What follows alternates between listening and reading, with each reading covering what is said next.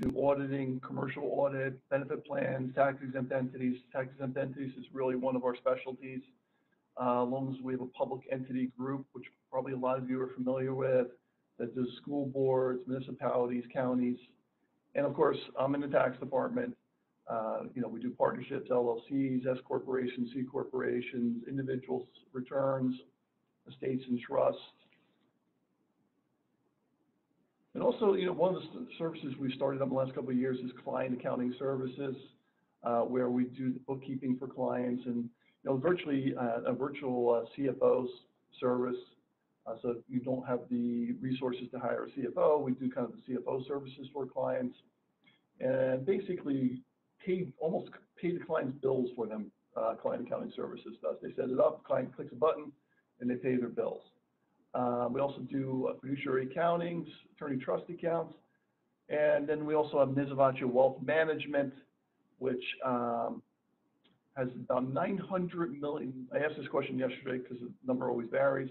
They told me they have about 900 million assets under management, which includes individual accounts, IRAs, 401ks, SEP IRAs, business 401ks that they set up for businesses, and a lot of cash balance plans that we do for our clients for tax planning reasons. And they also do life insurance and long-term care. Okay, so now we're going to get to the actual presentation. I wanted to start with death of the estate tax.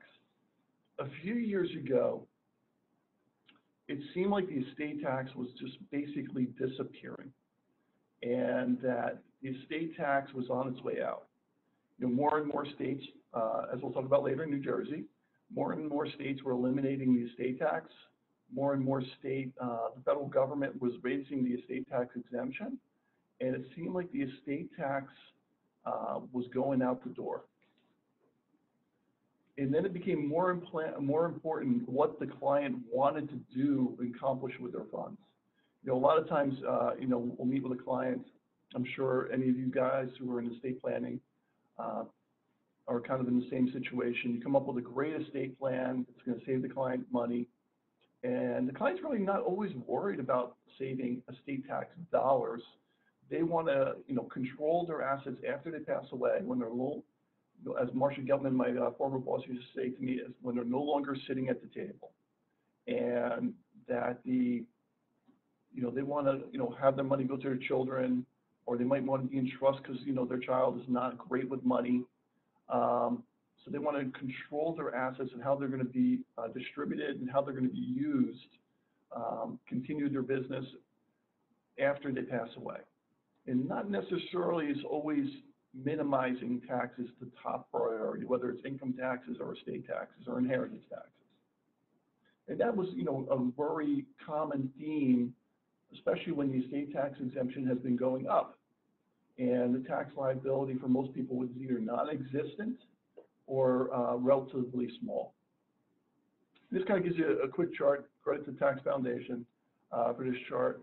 And it kind of shows you the states in gray are all the states with no estate tax. The states in kind of like a purple color, New Jersey is one of them, are the states with inheritance tax. The states in red are the states with an estate tax. So you're looking at a large, percentage of the country where the states have no estate tax, no inheritance tax. So this is what I was talking about, kind of the death of the estate tax. More and more states, as the federal exemption went up, most states kind of had a pickup tax of the state death tax credit. And as the estate tax went up, the federal exemption went up, states eliminated the estate tax, and it's also competing for the elderly to move there. Florida didn't have the estate tax, and it was an attractive place for people to move. And more states wanted to keep people in place and eliminated the estate tax. And only one state has both an estate tax and an inheritance tax, and that's Maryland. New Jersey was one until recently, but Maryland is now the only state that has both an estate tax and an inheritance tax.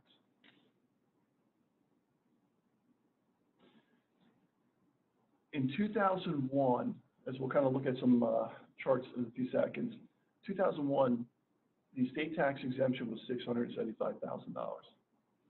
$675,000. second. The estate tax was $675,000.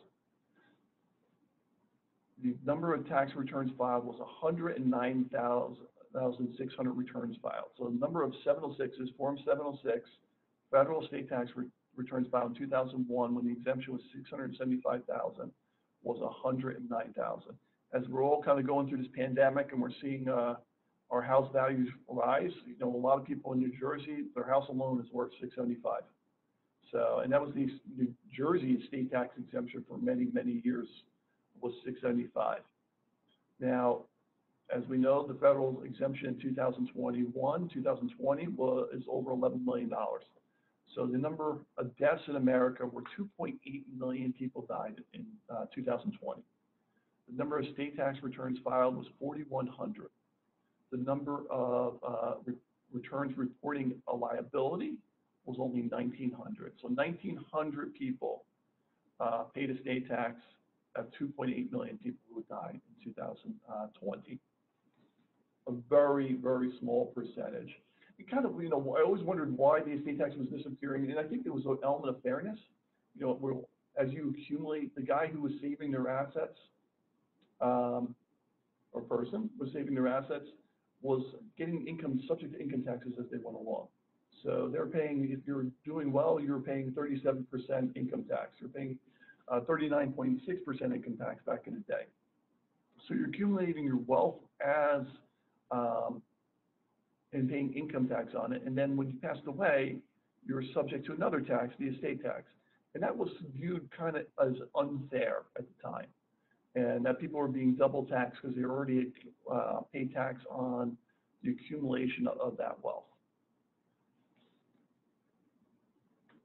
As we kind of look here, this is kind of what we're talking about. Is this? You look at this chart, and you see 2001, 675, and now 2020. We're up over $11 million. And as we kind of look at it, the number of state tax returns obviously goes down. State tax returns filed, the state tax returns subject to tax are going down as the estate tax exemption goes up. And I always like to say 2010, if you know, we're practicing at this time, I always consider it the George Steinbrenner year. Now, George Steinbrenner, he was born on the 4th of July, owner of the Yankees, if you didn't know, for many years. I think he bought the Yankees in 1973 from CBS for, you know, $6 million, $10 million, relatively small amount. When he passed away, his net worth was $1.1 billion, which included the Yes Network and the Yankees. And he did not pay any estate tax because he passed away in the year the estate tax disappeared. So probably saved his estate probably about $400 or $500 million at least, not being subject to estate taxes. And I think it also enabled the family to keep the Yankees. The family still owns the Yankees, and they didn't have to sell it to finance the estate tax. But yeah, I always consider it the George Steinbrenner year because he, you know, you're never lucky when you pass away, but he died, unfortunately, in the right year when there was no estate tax. As we kind of look at this chart as well, you're looking at 2001, 675, $23.7 billion raised in the estate tax. And then as we go along, see 2017, that was when the exemption was about $5 million. There was about 5,500 returns filed that were subject to estate tax. And then 2018, the exemption jumped up to about $11 million. The number of returns filed for subject to estate tax dropped. Okay. So now we're in 2021, and the climate has definitely changed. And there's definitely a re-looking at estate tax. And you know, we're kind of getting to the update before we kind of look at more of the basic things, because I think this is so important that people be aware of what's brewing. Now this is basically speculation based on proposals made, but I would think that we're all going to see a huge change in the estate tax, and gift tax and trusts. And that law seems to be evolving in towards more of a tax liability for the wealthy. And I think most people who've gone through COVID, we've all seen the amount of money the government is spending to keep the economy going during the initial COVID. Now we're doing infrastructure spending. I think universally agreed that taxes are probably only going one way, at least in the short term, up. And I think that would include estate taxes as well. It seems like we have to pay for the spending to some extent, and it seems like taxes, income taxes, estate taxes are trending upwards. And also, as we kind of look at this, the rationale for this is this kind of dynasty wealth, generational wealth. The richest 1% own 32% of the nation's wealth, and the bottom 50% own 2% of the nation's wealth. And some of these proposals, the proposals overall could raise $430 billion over 10 years. So it's a significant amount of money being taken in by the government. And also it's going to kind of move redistribution of the wealth, which is kind of, I think, has a lot of public support. As you see, Jeff Bezos with over $100 billion. I think he lost $13 billion in one day because the Amazon stock moved in one direction in 1 week, lost over $13 billion. So there's people with enormous wealth, and there's definitely seems to be trending support to tax that kind of generational wealth. Always the question is, what is going to be subject to tax and what level is going to be subject to tax? I think there's basically three different proposals at this point. There's the 99.5% Act, the Sensible Taxation and Equity Promotion Act, or like as referred to as the STEP Act, and then there's the Green Book, which is basically President Biden's kind of revenue proposals for 2022. And I like to think of the estate tax and these bills as, I think Bernie Sanders' estimated wealth is about $2 million, $2.5 million is kind of what his estimated wealth was in Forbes. And it seems like Bernie, he went to see an estate planning attorney, and he got a little advice on the estate planning, and he came out of that meeting with a lot of ideas to kind of eliminate some of the methods that estate tax planning attorneys use to pass wealth on tax-free. And the people who have worked on this really had an idea of what they wanted to accomplish in terms of ending some of the practices that attorneys use. Now, always the question is, it's a proposal. Can it become law? No one knows.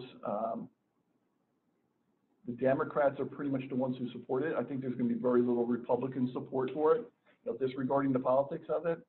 The Democrats have a 6-seat advantage, I believe, in the House, roughly, and the Senate's 50-50. Now, the Democrats control the Senate because they have the Vice President breaks the tie.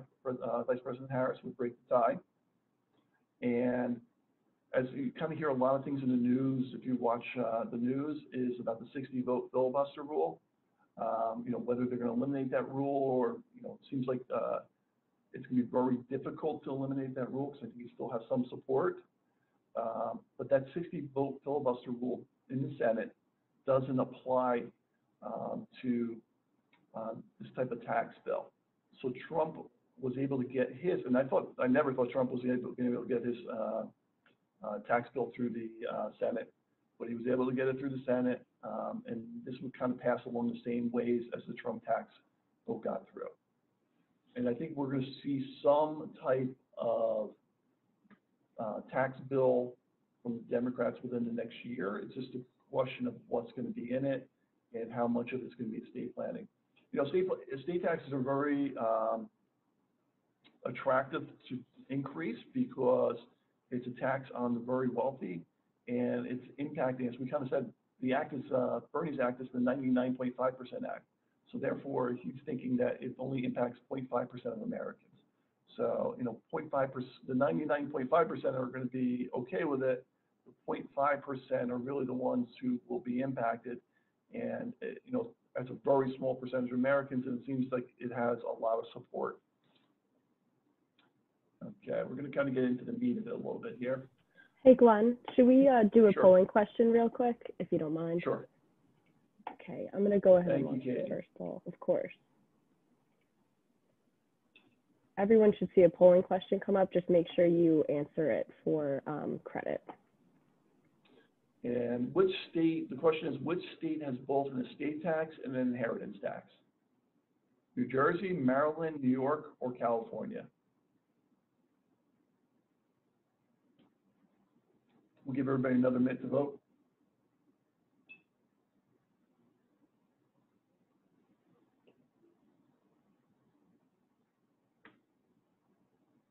Just keep in mind, make sure you do the polling questions, because that's how we verify the attendance, that we're required to do so.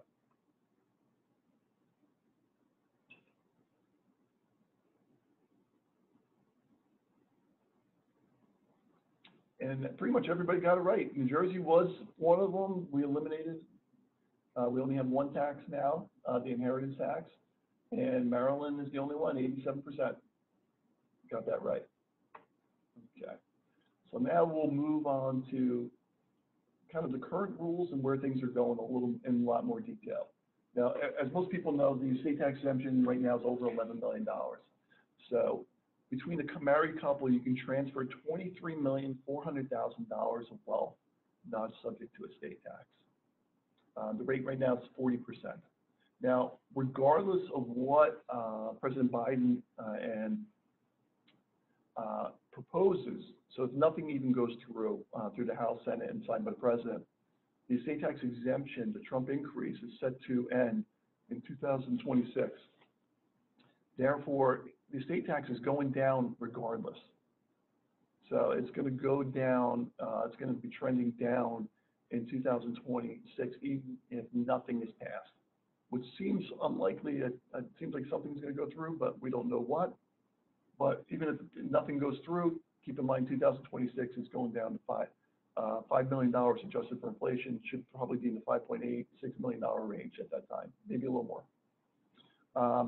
The proposed change, and this was Bernie's proposal, and it seems like President Biden is kind of on board with similar type schedule, is that 3.5 million, unadjusted for inflation, it seems like what Bernie's proposal was. So therefore, it's kind of like 3.5 kind of melts away over time as inflation keeps increasing the value of our houses and our property. So 3.5 million. So you'd be going down from 11.7 million to 3.5 million and 7 million for a couple compared to 23.4 million, which is a major, major change. And the rates would be going up. So it would be 45% once you hit 3.5 million, 50% over 10 million, 55% over 50 million, and 65% over $1 billion. Now, we should all have that problem. We have $1 billion or over $50 million, but we're talking a very significant tax. And it would also be minus prior gifts. So if you've given away, it seems like the way the law is written, that if you've already given away $10 million using up your current estate tax exemption, estate and gift tax exemption of $11.7 million, you would have no exemption left.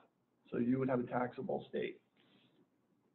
And a couple of the other ideas, we're going to go into these a lot more details as we kind of go along here. But these were some of the ideas that are kind of being put forth, and I think a lot of them have a lot of traction. You're looking at lifetime gifting. Instead of being the whole 3.5 million, would be limited to 1 million. So your lifetime gifting exemption would be only $1 million. Wouldn't even be the full 3.5 million. The annual exclusion, we'll kind of talk about that. They're talking about limiting the annual exclusion. Discounts, as you know, we all kind of dealt with before Trump became President Trump. They were talking about, changing the rules on discounts and valuations. The new rules that proposed by the president and Bernie kind of go back to that. There's a little bit of attack on grantor trust, GRATs, generation skipping tax, capital gains tax, dynasty trusts are, definitely going to be under attack. Seems like portability is going to survive. So portability seems like it survives. And therefore, it's simply if your spouse passed away and you filed an estate tax return for $11.7 million exemption in 2021, it seems like that's going to go on. 2021, is this our last chance to take advantage of that 11.7 million? You know, as many people kind of in the practice dealt with, 2012, I believe, was the year where the estate exemption was going to kind of be phased out. And, you know, there was major, you know, it seemed like it was going to go back to a lower level. It was, I think, about 5 million at the time. And there was major gifting going on during that year, and especially at the end of the year. And the question is 2021 a similar year where we're going to see massive number of gifting? And as you kind of do practice, you know, assets that need valuation need more time to be valued, and they can't be just gifted at once. There's a lot of issues sometimes with valuing them. Katie, if you could, just launch another polling question, please. Okay. What is the current federal estate tax exemption amount? 5.85 million, 10.5 million, 23.4 million, or 11.7 million? The current federal estate tax exemption in 2021.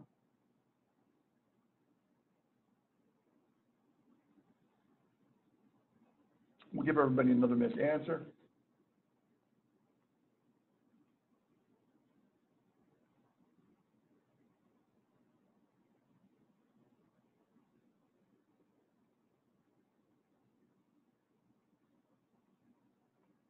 Okay. Pretty much everybody got it right. $11.7 million is the current federal estate tax exemption. Okay. And this kind of shows you, this is what this chart here kind of goes back to 3.5 million and just shows what the impact that is. You know, a person who's got $11.7 million estate right now is not subject to any estate tax. And that person would be paying about $5 million, $5.1 million in estate tax. So that's a massive change, going from no estate tax to $5.1 million. You know, roughly half their estate would be subject to estate tax. So that's a good chunk of change. We should all have this problem of having $2 billion. They would go from $795 million in estate tax to $1.1 million, to $1.2 million in estate tax, an increase of about $400 million. I'd like to have that problem. I'm sure you would as well, but even $400 million, you know, is another large amount of money. Okay. Now, this is one of the proposals, and I think this is one of the most interesting proposals, and it already kind of has, and I think Canada has a method similar to this, and I think it's an interesting proposal, and I could kind of see this going through. So it's kind of, we'll see what happens with it, but I think it has a lot of traction, and it's already worked in Canada, so I think politicians know that, and or the people advising the politicians know that, and therefore they kind of like the idea. Under current law, as most of you kind of probably are aware, you get a step-up in basis. So you get step-up basis to the fair market value at the time that the decedent passes away. So just to give you an example, the decedent paid $200,000 for a portfolio, and the fair market value at the time he passes away is $5 million. The beneficiary takes a $5 million tax basis. So the appreciation of $4.8 million is never subject to income taxes. The beneficiary would only pay taxes on the growth beyond $5 million. So, and the biggest thing about that applies even if there isn't a federal estate tax. So we said the exemption right now is 11.7 million or 23.4 million for a couple. And therefore, you're talking 11.7, theoretically, $11.7 million or $23.4 million could pass from generation, one generation to the next, never paying any income tax. So if you bought something for $1 and it ended up being worth $23.4 million for the couple, $23.4 million goes to their children, not subject to any estate tax and not subject to any income tax. So all the $23 million in capital gains tax that would have been payable if they sold the stock during their lifetime disappears, that tax disappears, that taxable income disappears as a result of the step up in basis, even though there's no estate tax paid. So, and this could also, as just to let you know, generation skipping tax also, that's the same amount for your generation skipping tax exemption. So therefore, it could pass to the grandchildren and not subject to any estate tax or generation skipping tax. So you're talking about real sizable wealth passing to generation where no income taxes are paid because of the step up in basis. And also, the way things stand today is that when the next generation passes, they have their estate tax exemption. So the future increase in value, the index for inflation could be estate tax exemption 50 years from now could be significantly higher. And when the grandchild passes away, and even the increase in value would the appreciated value would skip taxes again, income taxes again. So you're talking about generational wealth where someone's collecting the dividends, paying tax on the dividends, but the increase in value of the underlying stock could escape taxation for generations, if not sold. Under the Canada method, I like to call it the Canada method because they were the first state I know or country that started it, was they treated the death of the person as a taxable event. Now, there's other ideas where the beneficiary kind of takes the decedent's tax basis. I think that's an unworkable idea for the most part because, if no estate tax return is filed, you're talking about, trying to figure out what a person's tax basis is from 50 years ago. If any of you do your own tax returns, on stock trades, which there isn't a tax basis being tracked, it's a lot of work to figure out what people's tax basis is or what your tax basis is. And when you go back years and years, information kind of disappears. So the easier method, for the most part, would be creating death be a taxable event, no step up in basis, and at the death of a person, that $5 million, $4.8 million in gain would be subject to tax. And that President Biden's proposal kind of goes a long ways to doing that. And his proposal, and I think Bernie also had a similar proposal, and the STEP Act also was kind of in the same ballpark, was the first $1 million of unrealized capital gains would be exempt. So that $1 million when you pass away would not be subject to tax. So the appreciated value of $1 million when a person passes away is not subject to tax. $2 million for a married couple would escape taxation. And also they're talking about your principal residence exclusion would kind of still apply. So even though you passed away, your principal residence exclusion wouldn't disappear.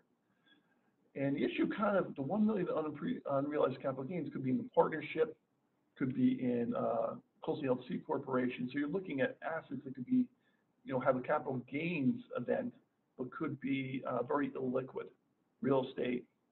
And they're talking about allowing taxpayers to kind of pay in installments over 15 years. Now, right now, when assets pass to your U.S. spouse, they kind of get the step up in basis, but your spouse doesn't pay tax on it. And we'll talk about that's kind of marital deduction that we'll talk about a little bit later. But the U.S. spouse, under these rules, the capital gains tax at death, the U.S. spouse or a charity, someone who's not paying tax, estate taxes, would just kind of receive the carryover basis of the decedent. And then they're talking about a little exemption for certain family-owned business and operated. As this is a proposal, it's really not clear how that would play out and what's going to be the specific criteria that people would have to meet. But that's also out there. But you're looking at a significant taxable event. This is not even the estate taxes that we're talking, the $3.5 million exemption amount. This is $1 million, you're limited to $1 million of unrealized capital gains. So one of the President Biden's proposals is to increase the capital gains rate. And how this would apply to someone who passed away is kind of unclear, but the president's proposal is to increase the capital gains rate. Right now, top capital gains rate is 20%. There's also something called the net investment tax, but let's just keep it kind of a little bit simple. The top capital gains rate is 20%. President Biden's proposal, if you made more than $1 million, will be the top capital gains bracket would go up to the ordinary income rate, and his proposed ordinary income rate is 39.6%. So you would go from theoretically paying no taxes because of step up in basis to paying possibly as much as 39.6%. So that's a major shift. These are proposals, so we don't know where it's going to come out, but there definitely seems to be an appetite for, kind of taxing that unrealized appreciation. And you will see this in a lot of proposals that we're going to kind of go through, is that the unrealized appreciation of the seedings, estates, and trusts is really is one of the large factors that they're looking at.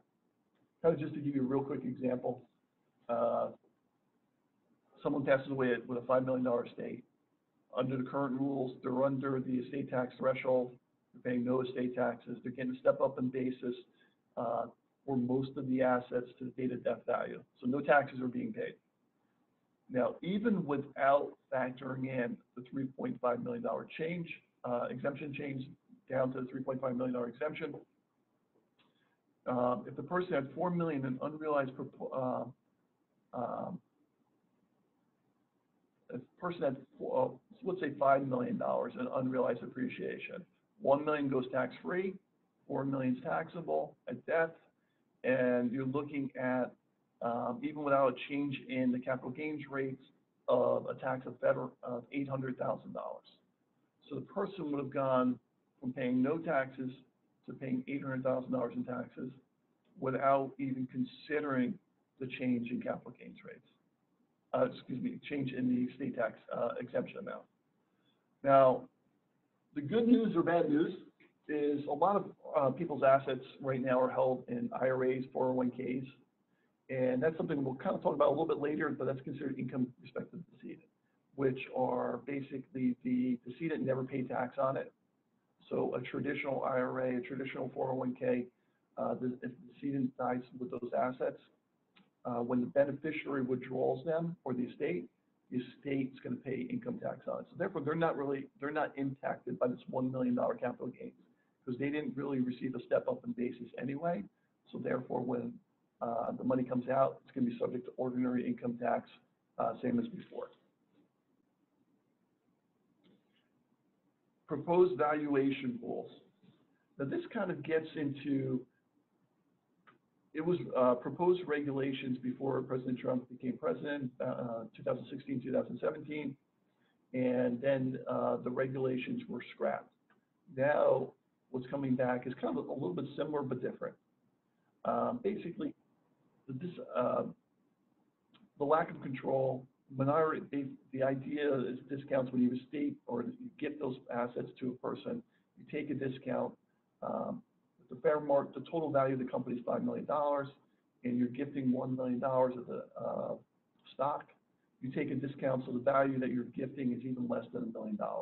That's based on minority owner has less control. You don't control when dividends are declared, or you don't set all the policies. So therefore, it's always been viewed as okay to take the discount or a reasonable discount. Same for marketability. You can sell shares of Apple on stock and realize your money the next day. It's not so easy to sell shares of your partnership interest or your corporate, small privately held corporations. So there's a marketability discount. And usually, the IRS has not had too much problem with that unless you're overly aggressive. Now, the proposed changes kind of eliminate those discounts for a large extent. If your family, say a dad is transferring part of his company, 20% to each person, he was taking a discount before of marketability and control. Now, if your family's in control of the entity or the transferee is in control of the entity, no discount. Also, no discount for marketable securities and cash in passive assets, it seems like the only time that discounts are going to be allowed if it's an active business, assets used in an active business, and your family's not in control after the transfer. So just kind of keep a heads up on that. That's where it seems like it's trending. And this one is, I thought, a very interesting one, and I actually kind of understand it, why they're thinking this. The annual gift tax exclusion right now is $15,000. So you can give money, $15,000 to your son, your grandchild, and cash, and you don't even have to file a gift tax return. And if you're married, you can give $30,000 without using up any of your state gift tax exemption. Now, we use this, attorneys who are practicing in this area use this to transfer funds to trust. And specifically, I think it's used a lot for insurance trust and crummy powers. The annual gift tax exclusion is only available if you're gifting a present interest. So when you give money to a trust, it doesn't necessarily meet that annual exclusion. So you give crummy powers to the trust, where a list of people, family members, generally can take funds from the trust. They have an ability to withdraw the funds from the trust. I'm sure they would be cut out of the will if they did, but they have the option of withdrawing funds from the trust. And those are called crummy powers, and that makes it meet the annual exclusion. Now, I've seen documents written where you could have 40 people with crummy powers. So you're talking 40 times 15, and that adds up. And the IRS, Bernie, when he went to his estate planning attorney, kind of learned about crummy powers, and he said, that doesn't seem quite fair. You're transferring money to a trust, creating these crummy powers, and therefore you're allowing huge amounts of money being passed into a trust without ever being subject to even gift tax or using a person's exemption. So what they're talking about is capping that at 2 times the annual exclusion. So you'd only be able to transfer $30,000 to the trust. And some clients with large life insurance policies, their premiums might be well over $30,000. It might be $100,000. It might be $200,000. And you use crummy powers to avoid the gift tax on the client from passing those funds over to pay those premiums. And it seems like that's one of the areas that they're looking to attack, is limiting those transfers using the annual exclusion to crummy power transfers to only 2 times the annual exclusion, so roughly $30,000. It seems like, right now you can transfer funds to a 529 plan and upfront it, 5 times the annual exclusion amount, and that seems like it's not going to change, but definitely life insurance is where they're looking at. So, one of the ideas would be to fund the life insurance with something that creates enough income to pay the premiums in the future. But that might not be so easy. If you have significant premiums, you would be looking at a huge amount of income that trust would need to generate. GRATs. This is an area that has long been disfavored by progressives and moderate politicians, and people have really been looking at this for years. And basically, with low interest rates, GRATs have basically been used to shift the upside appreciation, to shift the increase in value of a stock, a partnership interest, to the beneficiaries of the GRAT. So the grantor retains his interest for a period of time, and the appreciation at a very low rate, so the appreciation above that rate goes to the beneficiaries without even being subject to a state gift tax, a gift tax. So one of the proposals is kind of to limit that ability to do that. So the GRAT remainder interest must be at least 25% of the fair market value, or 500,000, the greater of those two. So basically, they're looking to really limit the ability of GRATs to transfer the appreciated value on assets. So to no longer transfer a stock that that's going to go up and appreciate over time, looking to kind of limit your ability to kind of freeze the value in your estate and gift by moving the appreciation to the beneficiary. And they're really looking to eliminate that. And here we go, grantor trust. If you're an attorney practicing in the area, you're probably aware of a lot of these rules already, but one of the areas they're really looking to crack down is on grantor trusts. The grantor trusts are used for all sorts of reasons. The basic idea of a grantor trust is, the grantor puts money into the trust. A lot of times he's paying gift tax on that initial, or reporting the gift of the initial transfer into the trust. And he's kind of freezing the value of the assets to the amount that he transferred over to the trust. So the appreciation, same idea, the appreciation is kind of outside the grantor's taxable estate.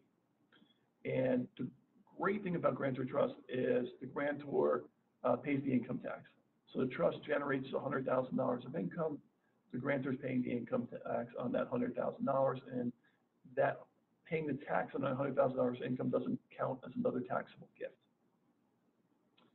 And also the grantor kind of do transactions between that grantor trust and himself, and they're not taxable. And he can substitute assets, move money around, borrow funds, and grantor trust have long, even though it's based on IRS code, Internal Revenue Code 671 through 679, they've long been viewed as kind of creating, playing estate tax games for certain people, and moving income and avoiding estate tax on an increase in value of a large number of assets. And that's, as I said at the beginning, that's what they're looking to crack down on, is avoiding tax on the appreciated value. And what the proposed rules on grantor trust are going to be, essentially the grantor is going to pay, if it's a grantor trust, they're going to try to pull the grantor trust into the taxable estate of the grantor.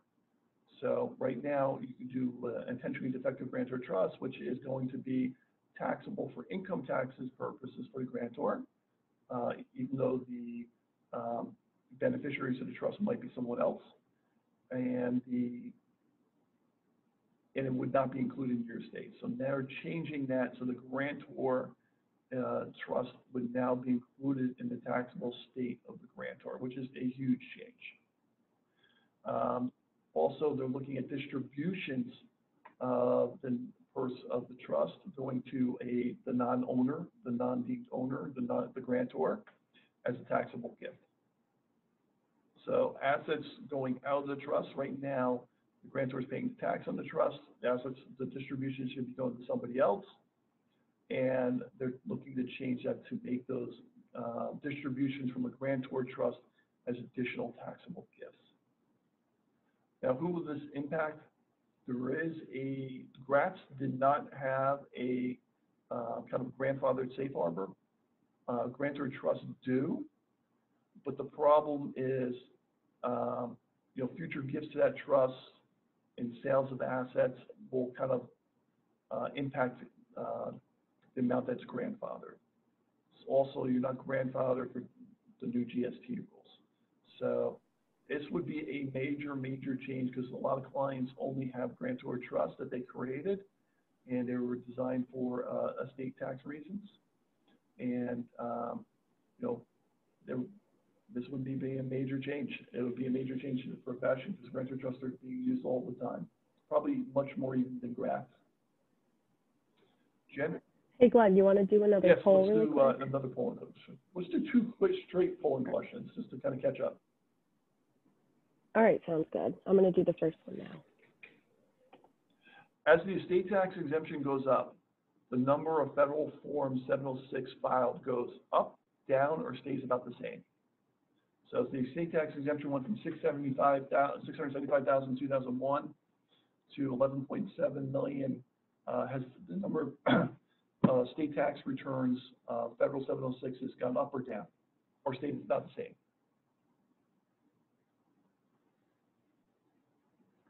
We'll give everybody another minute to answer.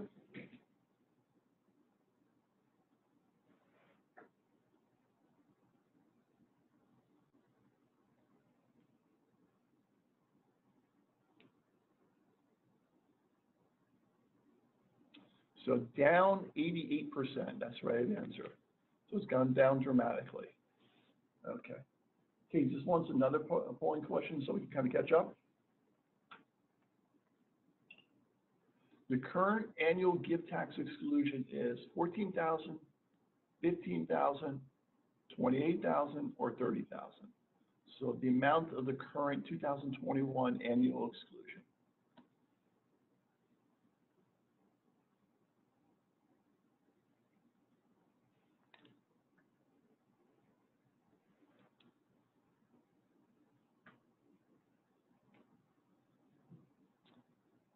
Another minute for everybody to kind of catch up.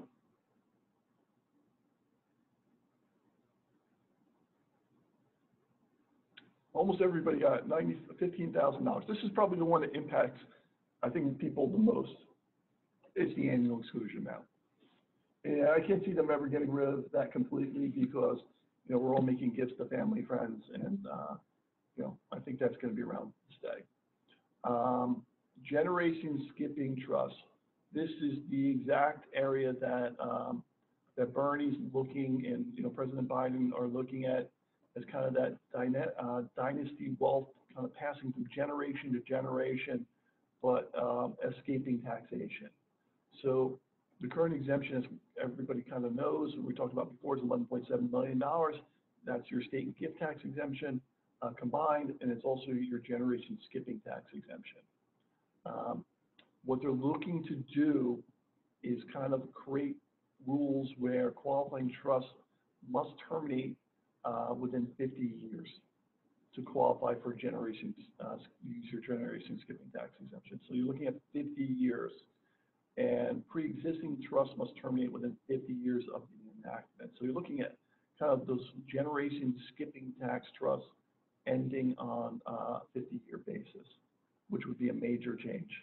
So kind of, if you're an heir to the, you know, Walmart, and the money was put in trust and it's kind of going on and on and on, you know, this would crack down on those type of trusts, those generation skipping tax trusts. And it would be, as it kind of, you know, generation skipping tax is kind of one of the nastiest taxes because you could be paying estate taxes, which could be 40, 50%, and then you could, if it's going to beyond your generation skipping tax exemption, you'd be paying another 40, 50% on that. So most trusts are designed to either use to be a zero inclusion ratio or one, and to use your estate tax exemption and get GST exemption and make that a zero, and inclusion ratio for generation skipping taxes, or create the trust in a way that it's not going to be subject to generation skipping taxes. So this would kind of change the rules on that by cracking down on 50 years term limit. Now, who knows if, you know, what the rules would be in 50 years if it worked that way. This is another area where it kind of gets very interesting. President Biden, you know, there's been a couple of proposals, the STEP Act, and then also President Biden's Green Book, which is kind of his revenue proposals we talked about before. And essentially, the appreciation inside trusts would be taxed. You know, STEP Act was 21 years, and President Biden would be 90 years. But 90 years, kind of interesting, 90 years started January 1st, 1940. So the first time it would be triggered would be in 2030. So you're talking about trusts that have been going on very long periods of time. As attorneys, I'm sure we'll go back to law school, and kind of the rule of perpetuities has kind of been eliminated by most states. So the rule that trust had to end within a life and being plus 21 years has kind of been eliminated, allowing trust to kind of go on indefinitely. And this, the president's proposal is to kind of end that. And after 90 years, which could be December 31st, 2030, which is about 9 years away, they would be taxed on the unrealized appreciation inside that trust. So they wouldn't have to sell it. They wouldn't have to sell the asset. It would be taxed automatically, and the value would be based on kind of a state and gift tax return. So there'd be a deemed sale after 90 years, which is 9 years. So it's something 1/10 of the time, but you'd be looking at paying taxes on the unrealized appreciation. So if you put Target stock inside a trust. You're the founder of Target. You put stock inside the trust for your family, and they just keep on collecting the dividends and never sell the stock.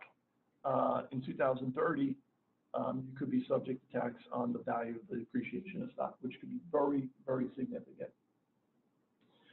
And this is kind of where we kind of look at pretty much the same kind of idea, non-grantor trusts, where they're looking to tax distributions from the trust, transfers from the trust on unrealized appreciation. This is the other idea, is the kind of tax when the donor would get his $1 million exemption from capital gains tax would also possibly apply to his gifting.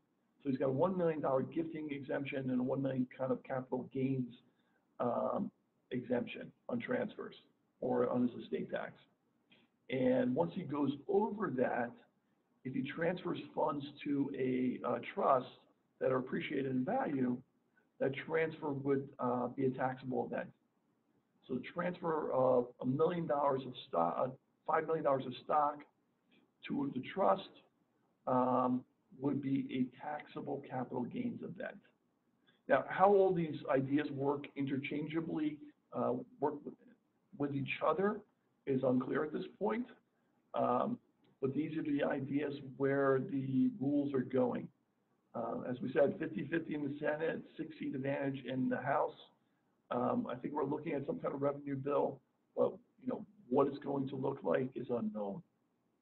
And also, one of the proposals, the same proposal, was that distributions from the trust of appreciated property would be a taxable event. So transfers to the trust would be a taxable event, and distributions from the trust would be a taxable event, unless it's going to the spouse or unless it's going to the deemed owner to discharge one of his debts, or the deemed owner himself. And many of our clients, we have a lot of clients in Florida, and many clients here in New Jersey, New York area, who are using revocable trust. Revocable trust, is treated as a grantor trust.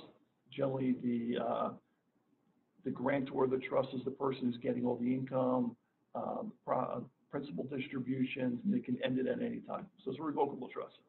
Now, they would not be subject to tax on the appreciation because they're the ones who would get the money back. But at the time the trust becomes irrevocable, or the time the owner dies, that's when it would be subject to a capital gains income tax event. Proposed wealth tax. This got a lot of play.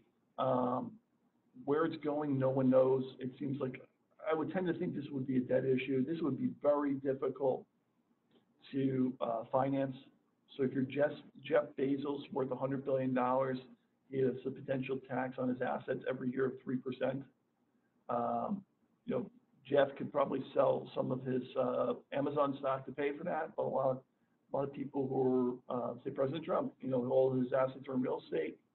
If he is worth billions of dollars, he'd be subject to this tax. The question is how you value. Someone who owns Amazon stock is very easy to value. Someone who owns real estate is going to be very difficult to value. Whether they're going to value that every year, or is there going to be some kind of proposed formula? Same thing with partnerships, S corporations, closed-deal corporations. It's going to be very difficult to value, and to pay the tax. If you have a closed-deal corporation, are you going to have to, how are you going to pay that tax if you don't have the liquid funds to pay tax on $1 billion? So it seems like this one kind of got a lot of play, but it's kind of dying out. I think the estate tax proposals are probably more in the direction that we're kind of be going forward with. Katie, why don't we launch another polling question before we kind of change gears?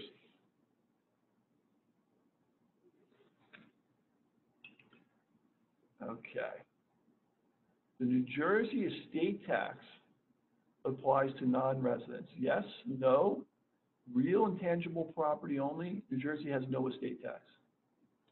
New Jersey estate tax applies to non-residents. Yes, no, real and tangible property only.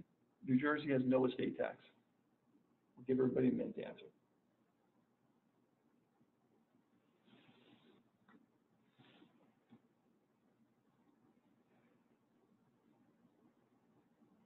New Jersey estate tax, that's the key words.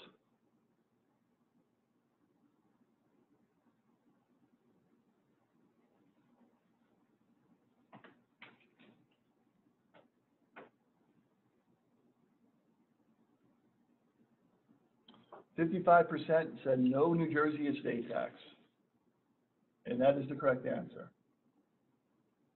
Kind of as we're talking, the death of the estate tax, New Jersey was on board with that, and I think it was part of the deal to increase the sales tax rate, and as part of the deal, they eliminated the estate tax, which basically started in 2018. As we talked about before, New Jersey inheritance tax lives on. So. All right, we're kind of going to shift gears, and just so everybody understands, we're going to the current rules now. So what we're talking about before were proposed rules, where things are going, and kind of, I thought it was key to kind of go over that first because it's a little bit higher end. It's a little more, you need some knowledge to kind of understand some of those concepts, but the estate planning knowledge to understand the concepts. But even if you don't completely understand the concepts, I just wanted to make sure you understood that by the end of 2021, things could be seriously changing. Whether it's 2021, maybe it's end of 2022, seems to be things are trending towards creating an estate tax and trending towards increased tax on wealth, especially wealth over $1 million, transferring, especially wealth over $3.5 million or $7 million for a couple. Okay. So we're going to kind of we're moving to current law, we're moving to kind of a little more basic concepts, just so make sure, and this will, if you didn't completely understand the beginning part, we're going to send out the PowerPoint, and you can kind of back over it based on what we're going to kind of talk about now, which is a little bit more on the basic side. As we kind of talked about this several times, the highest rate right now is $11.7 million. For 2021, it's indexed for inflation, so it keeps going up every year. As I said, 2026, it could go back down because the Trump increase could disappear, and it would be probably in about the high 5s, 6 range, low 6 range, just kind of guesstimating.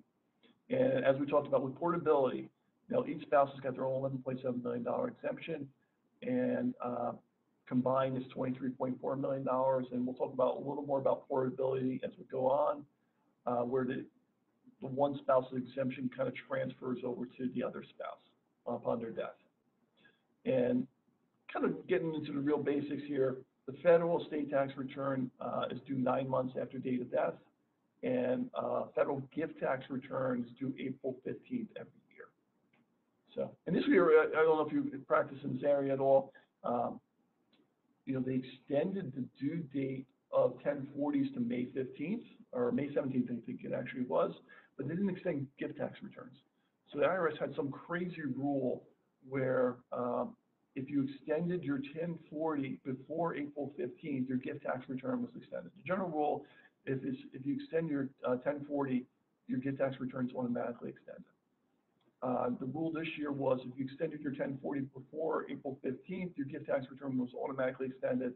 If you didn't extend your 1040 before April 15th, you had to file a separate gift tax return extension, which happens a lot because everything was kind of running behind this year. So usually if you file an extension for the 1040, you didn't have to worry about the gift tax return extension. This year you did. How the IRS is going to track that, I do not know. So. And one thing to keep in mind, that $11.7 million exemption is an estate and gift tax exemption.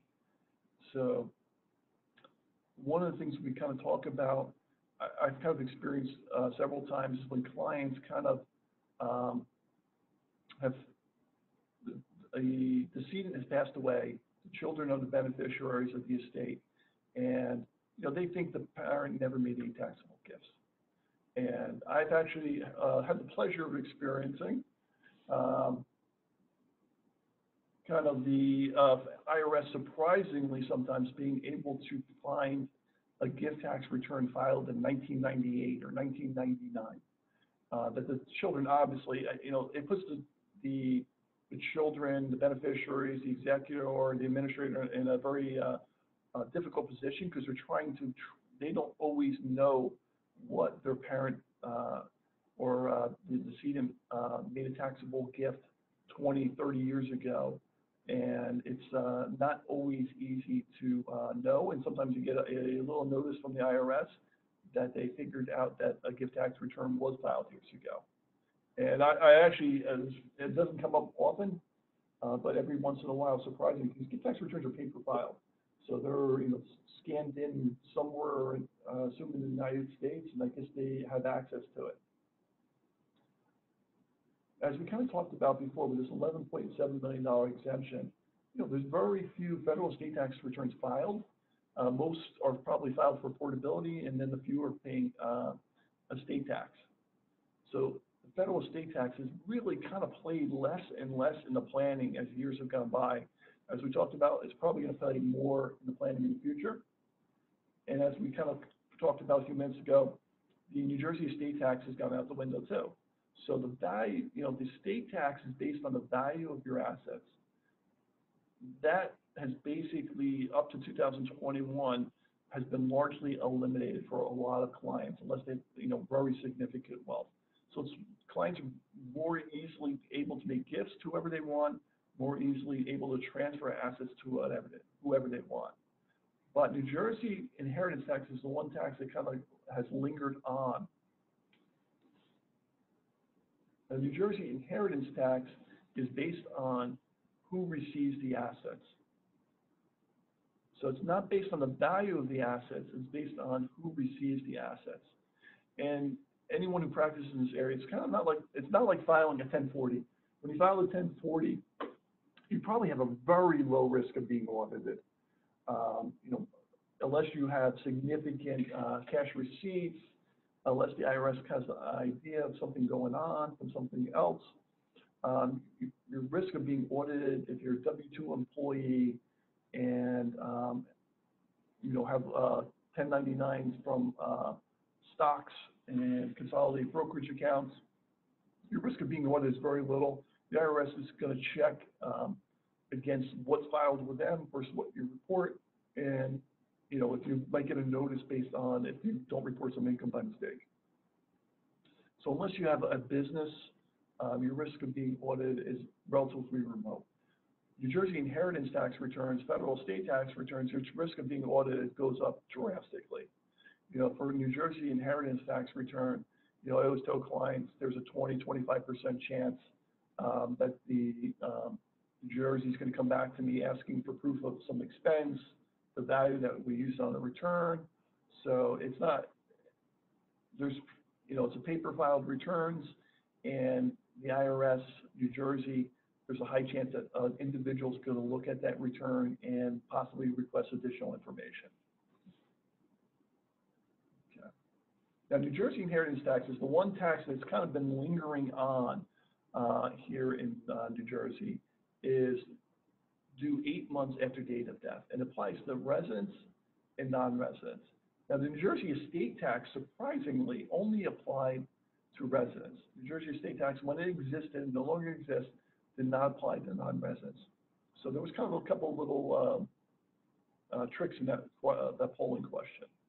Now, one of the things I always try to keep clients is we got to make a payment within 9 months. We can file for an extension, but we got to make sure we make that payment, because the interest rate, me and you in the bank, we're probably getting about 0.1%. If you have 10-year treasury bonds, I think the yield is somewhere between 1.2 and 1.6%. The late payment interest on New Jersey inheritance tax is 10%. So that's a good chunk of change, and I've actually seen it, unfortunately, on returns that people didn't file, come back to haunt them at very significant levels, to the level where the interest is much greater than the tax. So if it goes on for years, which we'll kind of talk about tax waivers a little bit later, if you go to sell property years from now and the title's still in your say in your uncle's name, and it never got changed over, and you go to sell it, that's it's going to trigger inheritance tax, because you're going to need tax waiver to transfer that. Okay. Now, what does New Jersey tax? If you're a resident, it taxes real and tangible property located in New Jersey. So your house, your vacation home down the shore at LBI, it's going to tax those type things for residents. And for residents, it's going to tax basically all your property. We'll kind of talk about some exemptions, but it's taxing all your property, your stocks and bonds, your bank accounts, your S corporation, your partnership interest. It's taxing all those, what they call intangible property. Now, non-residents, this is why it's important, distinction. Non-residents are only subject to tax on real intangible property located here in New Jersey. Now, there's no tax on intangible property. So this is kind of an issue. We have a lot of people in New Jersey who have moved to Florida, keep their home here in New Jersey. We also have a lot of people like me who don't have children, so I don't have Class A beneficiaries necessarily to give my money to. So, you know, if you're living in Florida and you maintain that house here in New Jersey, that house in New Jersey could be subject to inheritance tax if it went to your niece and nephew. So therefore, it's something to keep in mind. So even though you're living in Florida, you're escaping estate tax on your intangible property. If you keep that real property here in New Jersey, the house down the LBI that you come to during the summer, you could be subject to inheritance tax if it goes to certain people. Okay. And those certain people are. Now, Class A, you know, and I think this is one of the reasons why inheritance tax, we talked about this years ago, I think one of the reasons why inheritance tax has kind of stayed around is because of the exempt class. The exempt class, Class A beneficiaries, they're not subject to inheritance tax on the property that goes to them. So it's not based on the value of your estate, it's based on who receives the property.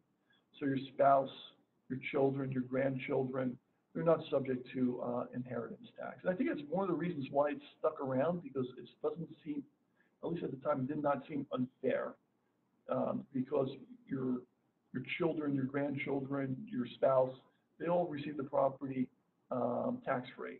While Class C beneficiaries, they have a $25,000 exemption. Your brother, your sister, your nieces and nephews, which are Class D, your friends, I kind of think they were kind of viewed as receiving a windfall, and therefore, and it also applied to less people. So I think that's why inheritance taxes kind of remain, because the brother, the sister, the niece, nephew, the friends who receive an inheritance from a person who's not closely related to them is viewed as receiving a windfall, and the politicians didn't get as much pressure to kind of eliminate that tax because it applies to few people, and they kind of won the lottery by getting an inheritance. Also, Class E exempt state, federal government, New Jersey, religious organizations. One issue I always try to kind of deal with clients is they want to be charitable, and I always try to push them towards specific bequests to avoid having to do a final accounting to New Jersey Attorney General's office. So if they receive 10% of the residue, you know, New Jersey wants to make sure they got 10% of the right amount of money. If they just get $100,000, $100,000 is $100,000. So, you know, you write a check for $100,000, and New Jersey knows that they got the right amount of money. When it's a percentage of the residue, then it gets a little more tricky to make sure that they're getting the proper percentage. So the key takeaway, if you're not familiar with New Jersey inheritance tax, Class A beneficiaries, not subject to inheritance tax, spouse, children, the grandchildren, charities, not subject to inheritance tax, New Jersey charities, not subject to inheritance tax, but the brother, the sister, the niece, nephew, and friend, they're subject to inheritance tax. This is, I think, the top area that is confusing to clients, to non-estate tax planning professionals, and to accountants, to most people. You know, the idea for most people is you write your will, and that's going to say where my assets go. And that's a pretty easy concept to understand. I'm writing my will, I'm saying my assets are going to XYZ person, and that's where I want them to go. But that's not necessarily, your will's not necessarily controlling those assets. So the key concept to remember, and it's very difficult to explain this to clients because they've heard about wills for years and years, and they've been told that's where it's going to control where my assets are going. And you have to kind of teach the client to understand that's not necessarily true. So your probate property, that's what's being controlled by your will, and those are assets that are titled in the name of the decedent. So it's titled in John Smith's name. John Smith's, the house is titled only in John Smith's name, and John Smith's will is going to control where that property goes. Also, John Smith doesn't name beneficiary of his IRA. His will is going to control it in most cases. Non-probate property, this is the area that gets confusing for clients, is it's included in your estate, it's included in your estate for estate tax purposes, it's included in your estate for inheritance tax purposes, but it's not controlled by your will. It's controlled by the contract. So an IRA, you name a beneficiary of the account. That's where it's going. You can name Jane Smith as the beneficiary of your will, but if Thomas Smith is named the beneficiary of your 401k, IRA, life insurance, it's going to Thomas Smith. And that's a difficult concept to kind of understand for a lot of clients. If you have a bank account and you have a joint bank account with right of survivorship in the name of someone other than the person you named in your will, that's where the money's going. Pay on death, same thing. Real property held by tenants entirety. I think in most cases, most spouse wants the property to transfer to the other one, so it's less of an issue. But if you held real property with right of survivorship with someone other than your spouse, say you own a house and for some reason got titled real property right of survivorship with your brother, it's going to your brother. It's not going to your spouse. So that is something the first question I always say for attorneys when you're doing estate planning is are you a citizen? Is your spouse a U.S. citizen? The second question is you want to make sure you kind of get an idea of their property, the value of their property, and the titling, and if there's any named beneficiary in the account. So irrevocable trust, that's non-probate property. A lot of times the irrevocable trust is not going to be included in their estate, but as we kind of talked about, the revocable trust is. And it's non-probate property, but it's included in their taxable estate in most cases. And same thing with a life estate. So the person keeps a life estate. A lot of times it's being done for Medicaid planning, is that they put a life estate in their house, they maintain it. It's going to be included in your estate for estate tax purposes, most times inheritance tax purposes, but it is not going to, it's non-probate property in most cases because it's transferring automatically. Now, life estate is interesting because if the life estate is created by someone else and you just held that life estate that extinguished upon your death, then it's probably not going to be subject to estate tax because it wasn't your asset. New Jersey inheritance tax exemption. The one that always is a little tricky and many, many years ago came back to haunt me is payments from New Jersey Public Employees Retirement System, New Jersey Teachers Pension Funds, and New Jersey Police and Firemen's Retirement System. So those payments are not subject to inheritance tax. And that, we have a lot of, teachers have a lot of firemen, police officers. So that one comes up a lot. So you always want to keep that in mind, is those payments from those entities are not subject to inheritance tax. Katie, why don't we launch another polling question?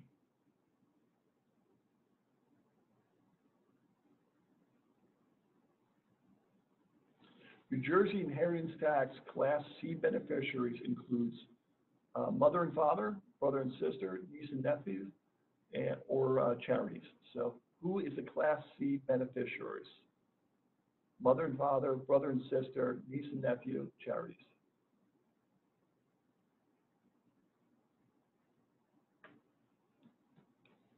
Give everybody a minute to answer.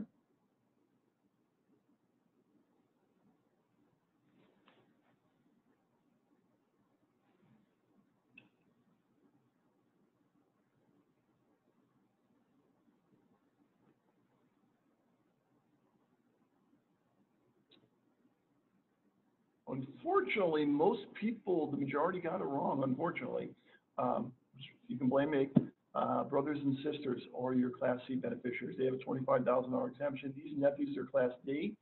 Charities are Class E. Mother and father are Class A. Okay. One of the key differences between federal estate tax in New Jersey inheritance tax is that the named beneficiary and the state, if the decedent passes away owning the policy or the proceeds are payable to the estate, it's included in their estate for estate tax purposes. It's based on ownership, based on value. Inheritance tax is only included in the estate if it's the estate is the beneficiary of the policy. So that it seems very strange that it's done that way, because you could have a Class C, Class D, you could have your niece and nephew be the beneficiary of the policy, but it's not subject to inheritance tax. So that's a key differential.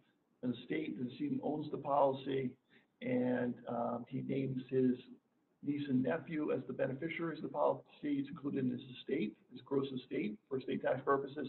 Inheritance tax, if he names his niece and nephew as the named beneficiary, it's not included for inheritance tax, even though nieces and nephews are generally subject to inheritance tax. And as we kind of talked about, life insurance trust, this is one of the key areas that they're attacking, looking to kind of their proposals kind of be going after is life insurance trust is, when you transfer existing policy into a life insurance trust to move it out of your taxable estate, there's a 3-year look back, or if the trust buys the policy, there's no look back period. So you trust buys a policy worth $5 million, that's not included in your state for federal estate tax purposes. And that's one of the areas, generally most life insurance trusts are a grantor trust. And, under the proposals, the grantor trust would be included in the estate. But under current rules, a life insurance trust is not included in federal estate tax, gross estate. So as long as you're beyond the 3-year look back period for transferring the policy, it avoids estate taxes.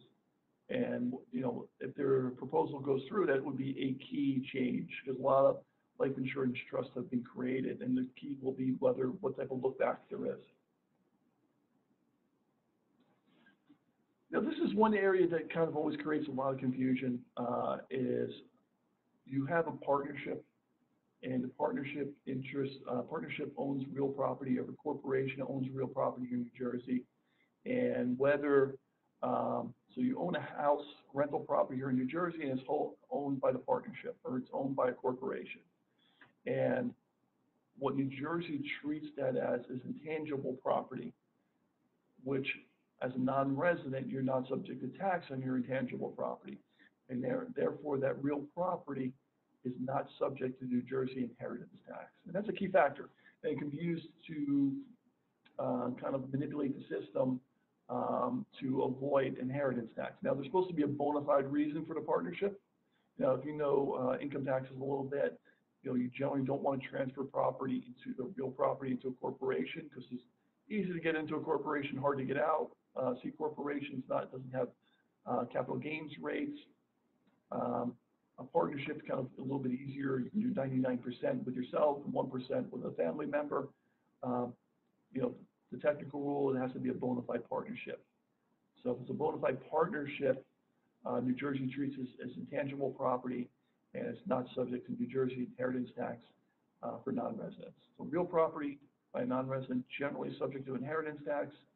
It's held inside a entity, partnership, or corporation. It escapes the inheritance tax. And this is a key factor.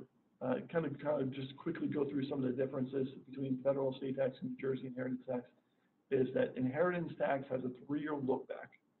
So that your transfer to your, get smart, New Jersey doesn't have a gift tax. So New Jersey doesn't have a gift tax. There's no reporting for New Jersey of gifts. So you have a house, you get advised that if you leave that house to your niece and nephew, that $1 million house is going to be subject to inheritance tax. It's a 15, 16%. So you're looking to avoid $150,000, $160,000 in New Jersey inheritance tax. Well, New Jersey doesn't have gift tax, so therefore you give it to your niece and nephew, and New Jersey has a 3-year look back on that gift for inheritance tax purposes, gifts in contemplation of death. So New Jersey would pull that back into your, most likely pull that back into your taxable inheritance tax estate and subject to tax if you passed away within that 3-year period.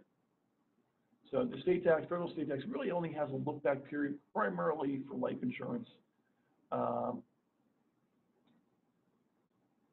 Tenants by the entirety, you know, you hold property with your spouse. That's what tenants entirety. You hold your property with your spouse with right of survivorship. It's generally not reported on the inheritance tax return.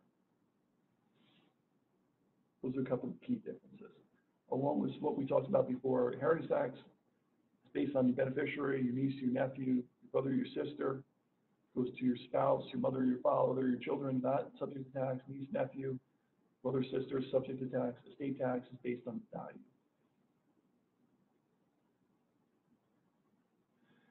You know, this was asset title was very important before portability.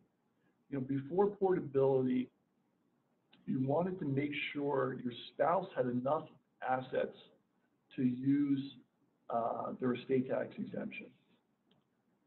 It seems like portability is going to survive, and we'll talk about portability in a little bit more detail in a few minutes. Hopefully we'll get to it.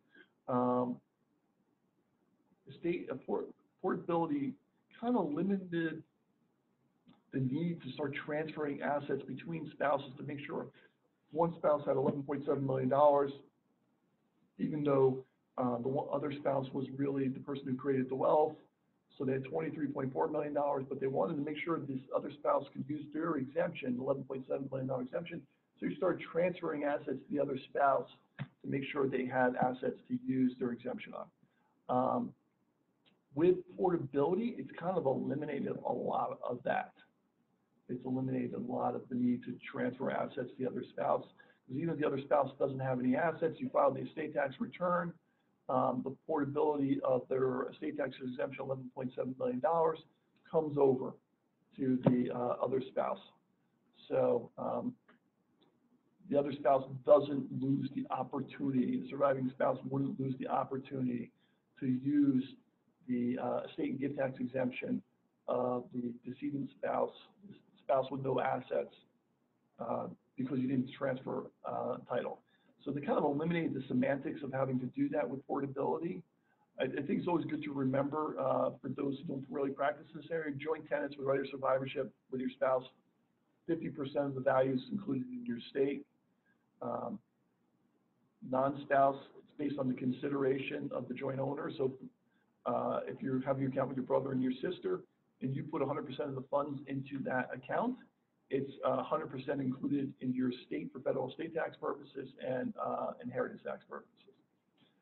Tenants in common.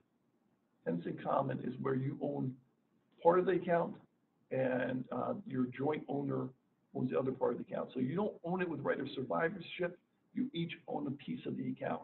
So if I create an account with, I have an account with $1 million and I transfer, kind of become joint owner with someone else, I'm making a gift at the time of that transfer.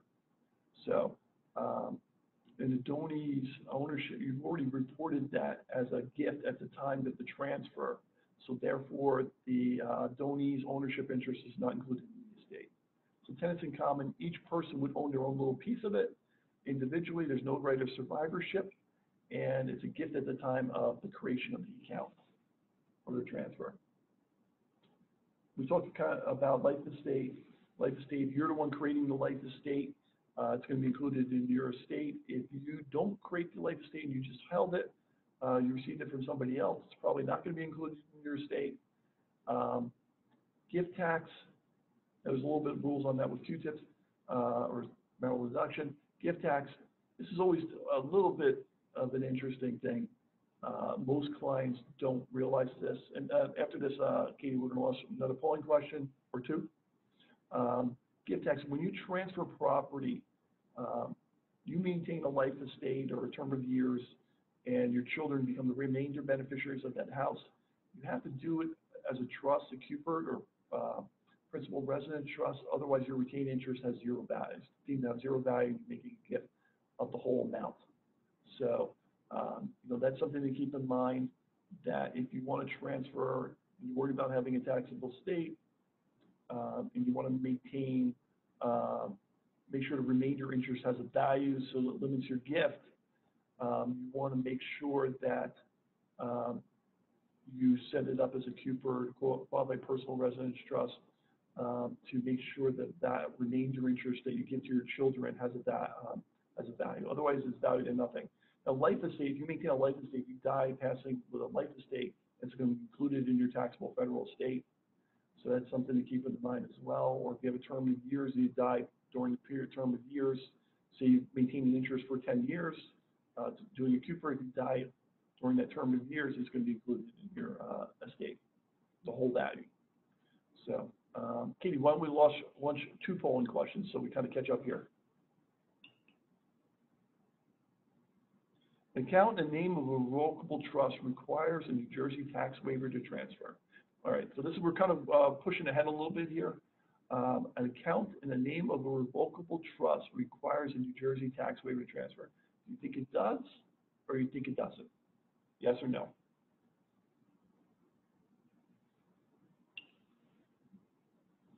A revocable trust is, as we kind of talked about, is a non-probate asset, and it goes automatically to the beneficiaries named in the revocable trust. So does that require a tax waiver or not? We'll give everybody another second.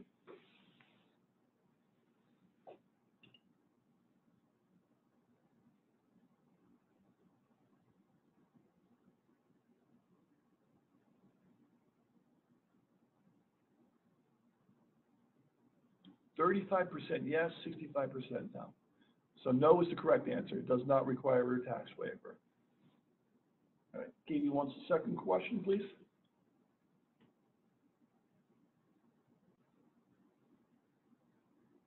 Life insurance proceeds payable to a named beneficiary is subject to federal estate tax, New Jersey inheritance tax, federal estate tax and New Jersey inheritance tax, and federal estate tax and New Jersey estate tax. As we kind of talk about, I'll give you a little hint. We said New Jersey doesn't have an estate tax, so the fourth one is not right. This is subject to federal estate tax, New Jersey inheritance tax, or federal estate tax and New Jersey inheritance tax. Give everybody a second to answer.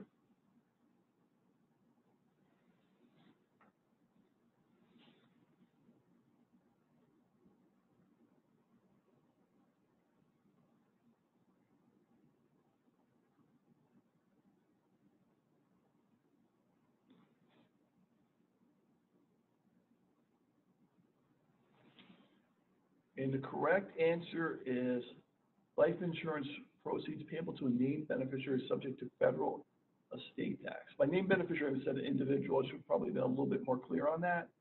If it's payable to New Jersey, your niece and nephew, it's not subject to inheritance tax. So even though your niece and nephew would be subject to inheritance tax, if it's paid to a named beneficiary, there's no inheritance tax. So it's only subject to estate tax. Okay. Tax waivers. I think this is, for years and years, this is probably the most common question I've received, is tax waivers.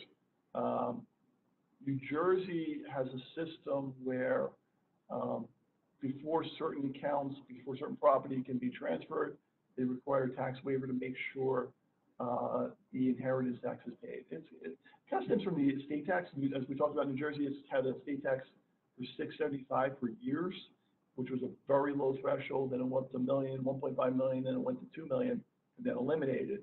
So this is, now we're kind of in a situation where most properties passing to children, spouse, mother and father. So most cases, there's no inheritance tax. So waivers become a key player in trying to get access to the assets. So the decedent passed away, New Jersey requires filing of a tax waiver in order to transfer the property. Now, there's also New Jersey, after you file your inheritance tax return, you get waivers. based on, if you didn't qualify for an L8, as we'll kind of talk about, or L9, you have to file the estate tax return, and then you get the tax waivers for your accounts. Now, unfortunately, as most, if anybody practices here, New Jersey can take 6 months, 9 months, sometimes they're quick, 3 months, but it takes a long period to get access to all the funds by filing an inheritance tax return. While an L8, as we'll kind of talk about here in a second, gives you access to those funds right away. Now, New Jersey, I assume they realize that you never know what New Jersey's thinking, as most of us kind of who live here know. But you've always been allowed to do a blanket waiver where you get 50% access to 50% of the funds in the account. So 50% of the funds can be transferred or used. And this is, for some banks, it is a spotty thing. 50%, some banks will let you transfer the whole amount. Some banks, like Bank of America, will give you problems transferring one dime. So, but technically the answer is, no matter what the bank tells you, they have to sometimes kick it up the corporate ladder. You do get access to 50% of the account as kind of a blanket waiver. And, you need tax waivers, as we kind of are going to talk about, for bank accounts, for brokerage accounts, doing business in New Jersey, which, Fidelity, pretty much every company is, Vanguard, New Jersey corporations, New Jersey bonds, New Jersey real property. As we kind of talked about before, assets owned by a trust do not require a waiver. Okay, just because we're running short on time, why don't you launch another polling question, please, before we get to L8s. Okay, portability doesn't apply to which tax? So we're kind of jumping ahead a little bit here. Portability doesn't apply to federal estate tax, so federal gift tax, federal generation skipping tax. So portability, your exemption from the deceased spouse that you received as part of portability,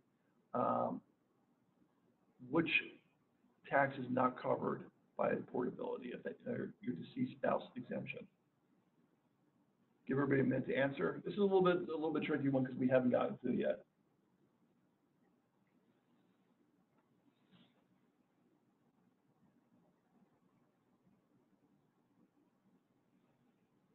Give everybody just because we're running short of time, we're going to kind of cut it down a little bit.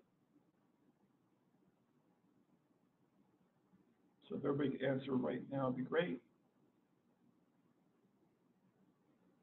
Generation skipping tax, and we'll talk about that in a second. Is the correct answer. And half of you probably are pretty experienced practitioners that you do that, or very lucky guessers. So just a real quick, I want to get to portability. Self-executing waivers, basically L8. All the beneficiaries are Class A. There are no trust or disclaimers filed. You give the bank the L8, and they're supposed to give you access to the account. Now, the bank might, most banks, I think, know this, and they probably receive many, but sometimes it seems like some banks have never received an L8, which is kind of hard to believe. But it's a self-executing waiver. You prepare it, you give it to the bank, and you're done.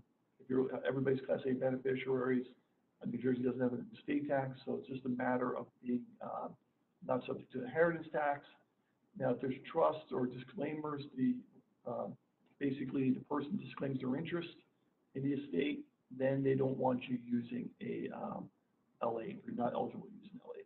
No sisters, brothers, sons-in-laws, nieces, nephews are not eligible to use an L8 because they are subject to inheritance tax. L9. You don't see this used as much anymore for transferring real property. In most cases, the title insurance company is going to hold back the funds from the sale. So it seems like people are using it less these days, and it's more just the title insurance company holding back funds for inheritance tax purposes. Okay, so I'm moving real quick. Portability. Kate, why don't we, since we're running short on time, why don't you launch the last polling question?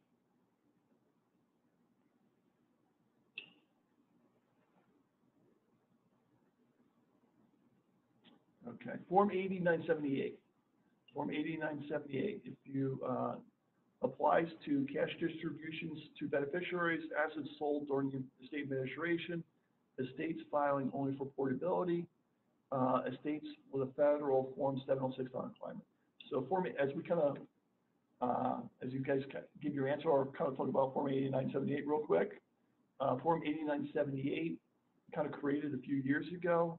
So the IRS wants to make sure that the estate and the beneficiary report the same tax basis. And it really only applies to estates with a 706 filing requirement. Cash is cash. So if you're seeing cash, your tax basis in cash is cash. If the asset was sold during the administration of the estate, the beneficiary is probably receiving cash, and there's no 8978 requirement to report that asset. If you're filing only for portability, you don't have a filing requirement, you're below the $11.7 million, you don't have to do the 8978. And if you have to file the 706, that's where you have the portability requirement. So, Katie, why don't we close the voting in a second?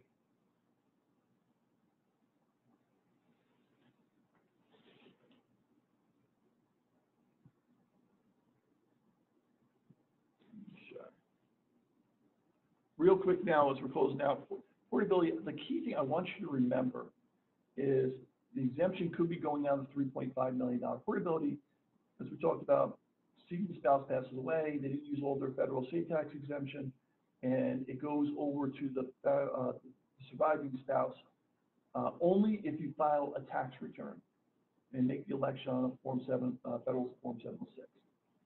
The estate tax exemption is going down. It seems like portability is going to survive. So it's very important. The exemption could go down to $3.5 million. And, a lot of people we're thinking right now might not have a taxable estate of $11.7 million, $23.4 million between the two, and that might only become $7 million. So you want to keep an eye on this. And the other thing to keep in mind is it doesn't apply to generation skipping tax, non-citizen, non-resident aliens, and the suit is not inflation adjusted. But most importantly, it used to be you had to file this within 9 months, plus the extension 6 months. So if you didn't file an extension, you really only had 9 months. Now, under this Rev Proc 2017-34, it's been in effect for a while, but make sure everybody knows about this, is that you have 2 years to file for portability. So if you didn't file a state tax return, you have 2 years to file for portability from the date of death, as long as the decedent didn't have a filing requirement and are a U.S. citizen. And then you put this information right here, filed pursuant to revenue procedure. So that's the key thing to keep in mind, that if you have people, if the estate tax exemption goes down, or it looks like it's going to go down, you might want to make sure that if you had someone, even through a year and a half ago, you file for portability now, that's 706. So I think that pretty much closes us out. I think we did all the polling questions. So, if people put questions or want to send me questions, I'm happy to answer them. And, we'll kind of, since we ran short of time, I really didn't get a chance to ask take questions from everybody.